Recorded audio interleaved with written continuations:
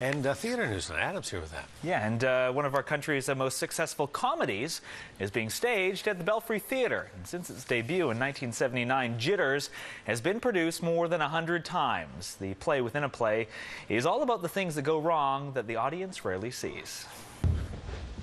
It's a theatrical nightmare. One of the actors has not only gotten himself inebriated accidentally, but he's passed out.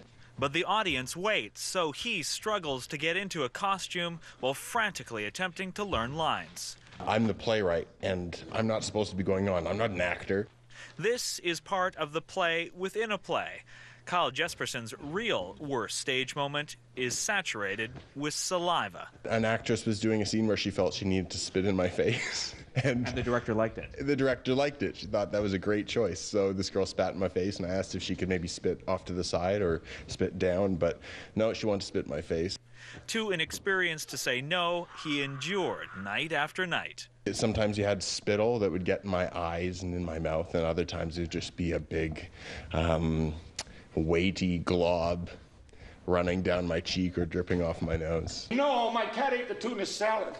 Jitters follows a colorful cast of characters confronting the complications of staging a new play. It also gives the theater goer a glimpse of a part of the theater that you don't see.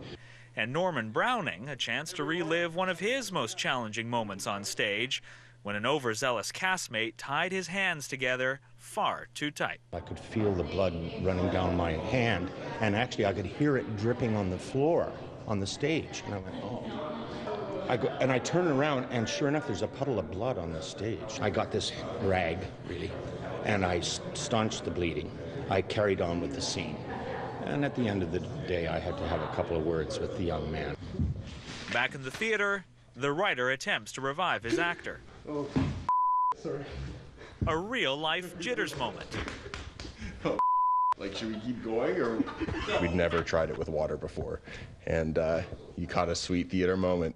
One moment of many that actors have been trained to resolve. He would have passed back out, and then we would have just carried on with the scene. One moment of many that actors have grown to relish. It's exciting. You know, it's like I really feel alive. It's what it's all about. That's why I love working in theater, is every single night is new. And Jitters opens Thursday night, runs through December 18th. Details are available at belfry.bc.ca.